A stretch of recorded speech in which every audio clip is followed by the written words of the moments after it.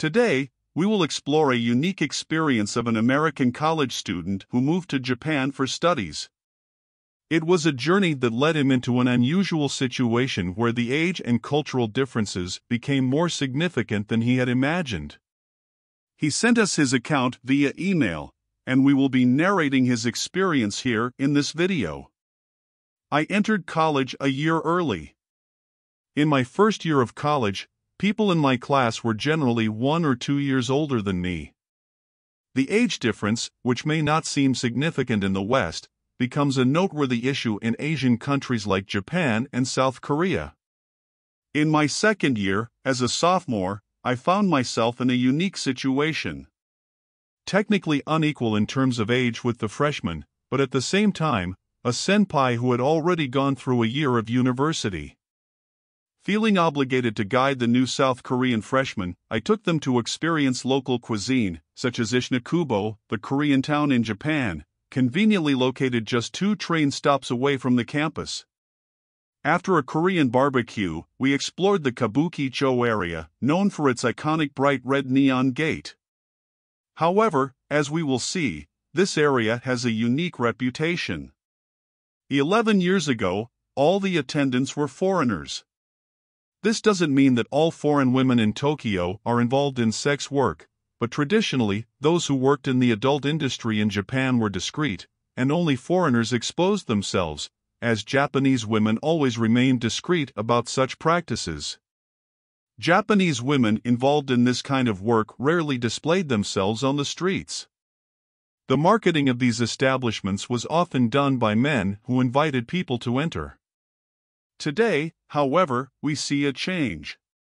Young Japanese women are now negotiating services in areas like Kabukicho, challenging the traditional discretion that characterized the adult industry in the country. For a long time, the nightlife area was overlooked by Japanese journalists, mainly because the women involved were usually older or foreigners. The adult industry involving Japanese women is far from the stereotype that the rest of the world has about women entering this kind of life. Many people believe that these women are just trying to pay off university debts, rent, or save up for expensive purses. However, in reality, this view is far from correct, according to what Japanese journalists discovered when they began investigating the case. We know the story of Yuka, a 23-year-old Japanese woman who felt incredibly lonely in Tokyo. Without attending university, she decided to start a new life in the big city, only to find that loneliness persisted. In Japan, a nation known for its introversion, no one questioned or cared about her well-being. On the verge of a mental collapse, Yuka had an idea that would change her life forever. She decided to download a dating app, where she met a seemingly kind guy. On their first date, she experienced emotions she had never felt before.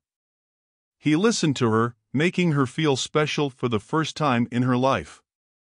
However, at the end of the first date, he revealed his true profession. He worked as a host in a nightclub in the famous Kabukicho area in Tokyo. What started as a relationship quickly turned into a challenging financial situation for Yuka. The price she paid to be involved with him increased exponentially with each encounter, reaching 200,000 yen. Yuka found herself trapped in a vicious cycle, paying significant sums to support Egawa, her boyfriend in the nightclub, almost every night. She was completely infatuated and saw him as the only glimmer of hope in her lonely life. As expected, Yuka fell behind on payments owed to the nightclub. At this point, a man encouraged her to go to Cooper Park in Kabukicho, suggesting she just stay there. He claimed that by staying there, customers would naturally approach her. Day after day, Yuka and other young women faced the harsh reality of earning money by providing services to men in the area, only to return to the nightclubs and pay off their debts. Many of you might be surprised, as most initially thought these women were seeking money to pay for college, help their families, or even for more superficial desires. However, according to the Tokyo Metropolitan Police, the vast majority are involved in work related to nightclubs. For many Japanese women, loneliness combined with irrational hope or a straightforward pursuit of hedonistic pleasure are the main psychological factors. The overall lack of intimacy in Japanese society significantly contributes to this phenomenon. Many young women, especially those who have recently moved to Tokyo, feel a significant lack of real friendships and relationships. This lack of connection leads them to seek comfort in the host culture, attempting to fill the emotional void. While many of these women sell themselves to support their boyfriends, many others engage in such services simply to avoid feeling alone, to escape the loneliness that plagues young Japanese individuals. Interpersonal relationships and social contact are issues that plague Japanese society as a whole, and over time, the consequences of this phenomenon have become increasingly concerning. What is your opinion on all of this? Please leave your thoughts in the comments on how you think this problem could be addressed. Don't forget to subscribe to the channel and like this video to help us continue producing more content like this. Until next time.